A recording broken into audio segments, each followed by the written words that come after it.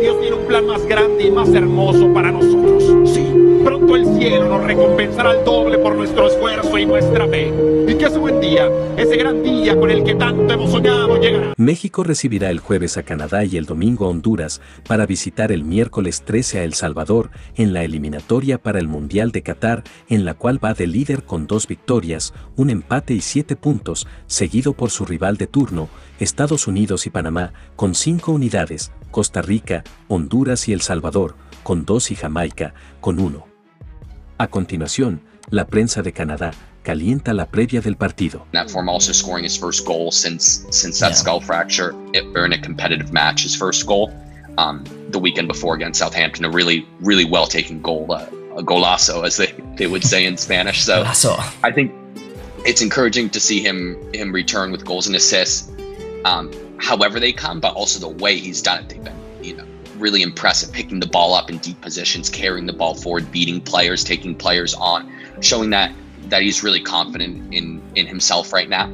So I think that's really encouraging from a Mexico perspective, because he's a player that you expect to carry the attacking load. Yeah, absolutely. And when I went live, when the roster dropped, and a lot of questions were getting thrown at me about Mexico and about Raul Jimenez, and I said, I'm like, I don't think anyone really knows exactly what type of Raul Jimenez you're going to get back now, because the injury he went through was very severe and it was very scary. But I mean, it looks like he's making the right steps, and it looks like he's producing already, which is a sign. I mean, you don't want to ever see a player have to go down like that. So it's a sign from a neutral perspective, obviously from a Canadian, that I hope he gets back. But it is a little worrying considering that we're taking them on in the next match. So I guess before we get into breaking down the match itself, let's I asked you and gave you a little task before coming on here to rip through your predicted formation, your predicted starting 11. I'll do the same, and then we can kind of tactically break it down and see what this could potentially lead to. So I'll start with yourself. So how do you see the Mexican side lining up for this game?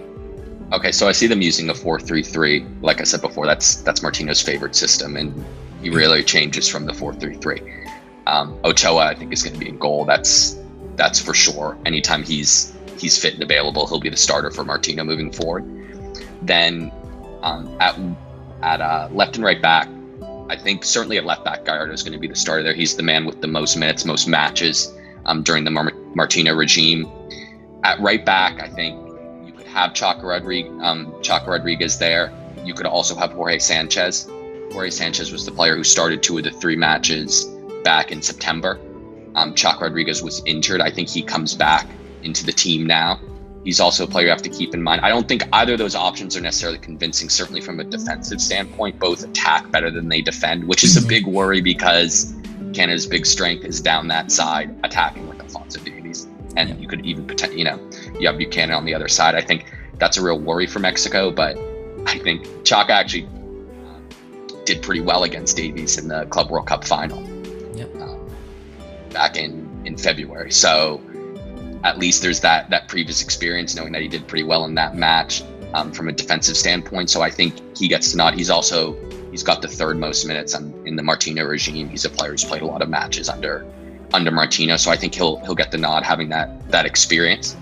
And then at center back, it's a little bit unknown, because you're getting Vasquez back, you're getting Moreno back. So Montes and Araujo, Cesar Montes and Nestor Araujo were the partnership in September, and I think they acquitted themselves well. I don't think Mexico were extremely tested defensively over the course of the 3 matches. I think Panama in the first half, I think, is when they were put under most pressure, but I think they acquitted themselves pretty well on the whole. I think Montes in particular was very good.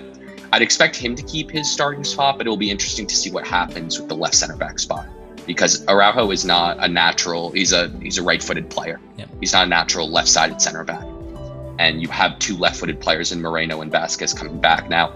Vasquez and Moreno and Montes were the partnership in the Olympics, and that was a very solid partnership for Mexico at the Olympics. Obviously, it's a step up in level to then be playing World Cup qualifiers, but that's a partnership that you've already seen. I think that could be recuperated, but the question is whether or not Vasquez is going to be thrown in at the deep end, so to speak, because he hasn't played a single minute with Genoa yet. So he's a player who's not he doesn't have the match fitness perhaps.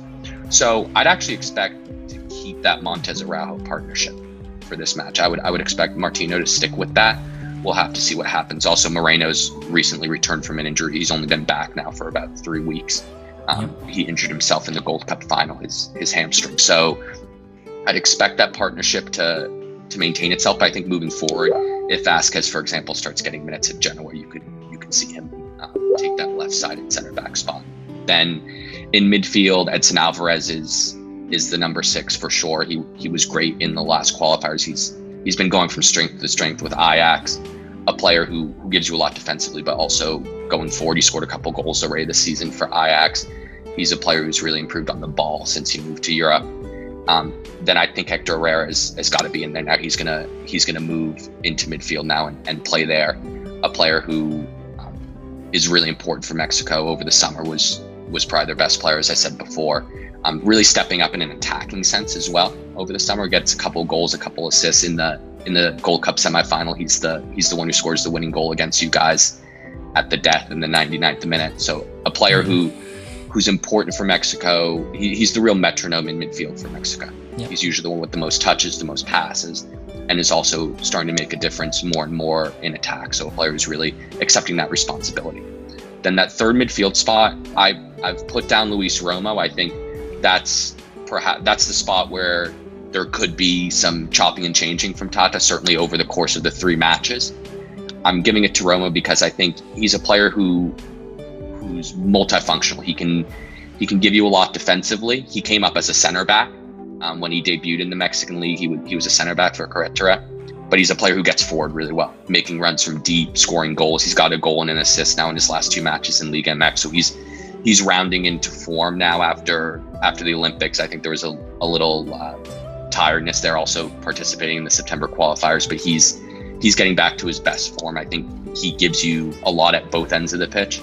So I'd expect to see him there, but there are a lot of other options that Martino has in that third midfield spot. You've got Andres Guardado, Jonathan Dos Santos, Charlie Rodriguez. So it wouldn't surprise me, certainly over the course of 3 matches, if some of those players, if one of those players was given a start. We'll have to see. And then up front, I think it picks itself. I think you've got Tecatito on the right, Raul Jimenez now in the middle, and Chucky Lozano on the left. That trident that was serving Mexico really well back in the fall of 2020, and they played in the fall of 2020. They played some pretty high-profile friendlies and had a lot of success with that trident. We're getting some good results, and then obviously Raul Jimenez, his skull fracture kind of put paid to that. Seeing how that trident developed, but I think now Mexico fans are going to get another chance to see that consistently over these 3 matches.